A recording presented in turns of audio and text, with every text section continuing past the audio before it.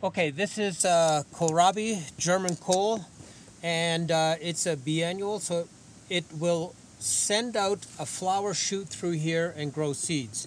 The problem with that is it's next year. Still we'll have to wait a long time. So we want to propagate this now and not wait the year when it starts to send out this seed shoot. So we have these little growth nodes on the sides, and they will easily start a new plant. So all I do is I cut off the node, and you can see there's the growth node. I'm going to start another one.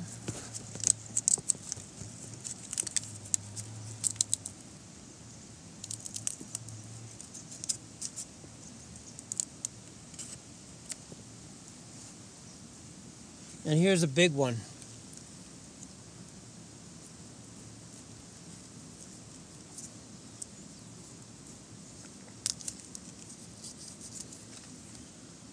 Okay, so here I have 3 that I just basically gonna plant right here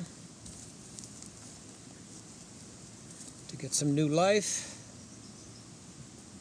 So you basically put them in the ground, have the growth stick out a bit further apart.